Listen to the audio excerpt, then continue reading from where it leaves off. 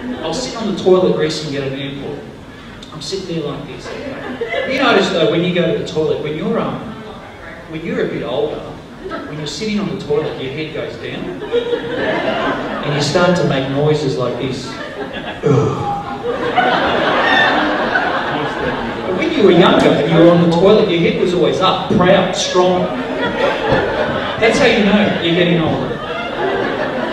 Struggle, strong. Struggle, strong. I was in the struggle position, but I looked up because I wanted to feel young. And on the back door of this toilet at the airport, it said this. Had a picture of a tree, and on the tree it had branches. And on those branches, instead of leaves, it had rolls of toilet paper. It was like one of these woke messages.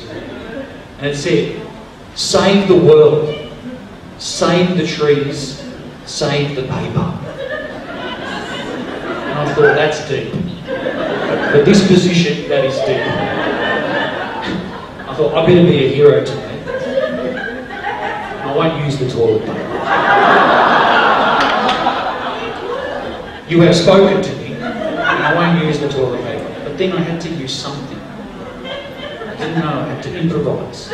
So I looked into my bag, and I found my Jetstar boarding pass. And I thought, what the hell, Jetstar? There used to be shit anyway!